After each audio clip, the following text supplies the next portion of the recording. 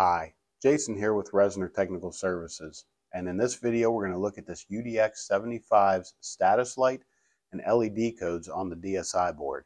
At the bottom of the unit there is a status light that lets you know that the unit has power and is not in a fault mode. If the unit goes into a fault mode, then that light will blink. If there is a call for heat, then that light will be steady on, just the same as if there is power. And it is located by the electrical connections in the back of the unit on the very bottom panel. Once we open the door, we can see on the door there is a wiring diagram.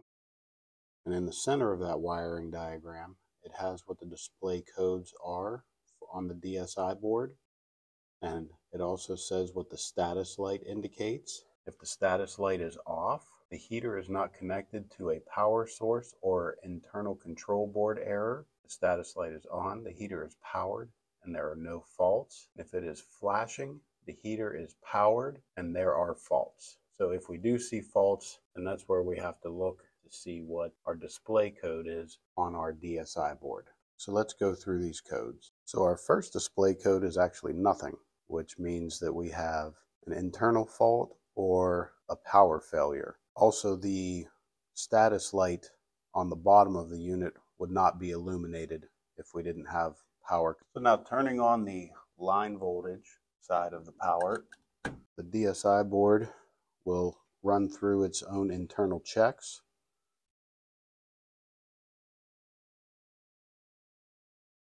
Now with the dash in the center of the display, that indicates normal operation, no call for heat.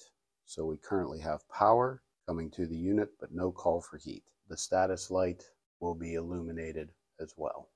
So now I'm going to give the unit a call for heat from my thermostat.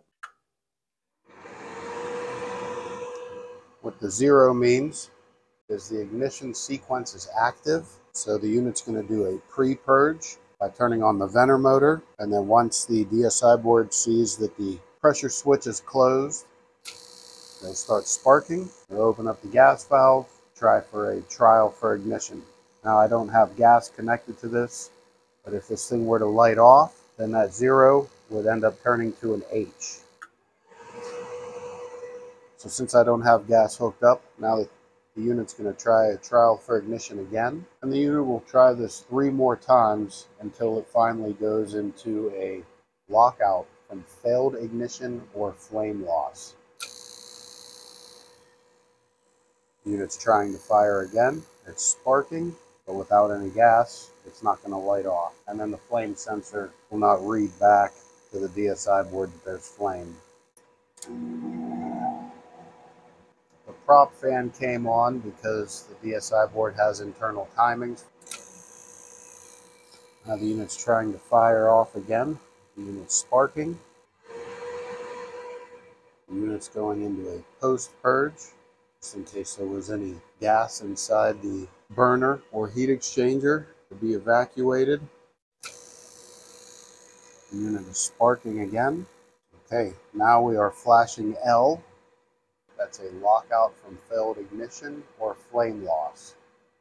To clear the L code, we can turn off our call for heat and turn back on our call for heat, and then that brings us back to our ignition sequence.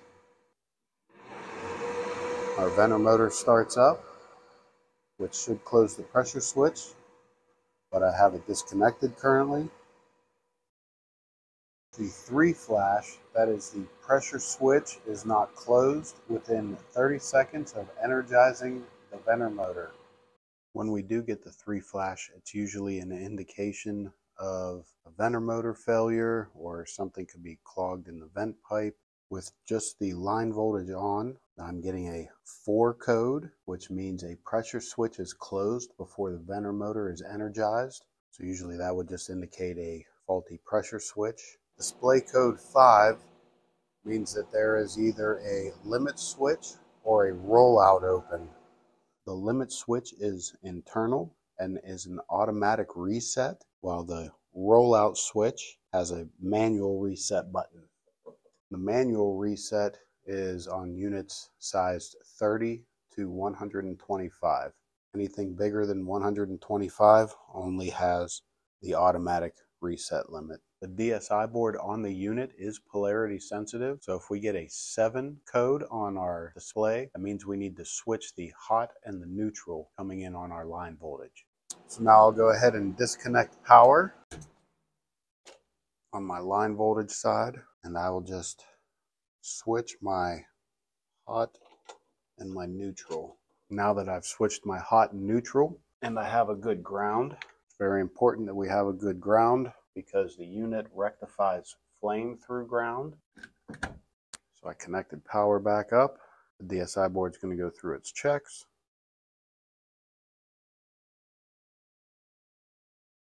Now I'm not giving the unit a call for heat. It's just being powered up right now. Thank you for watching, and we'll see you on the next video.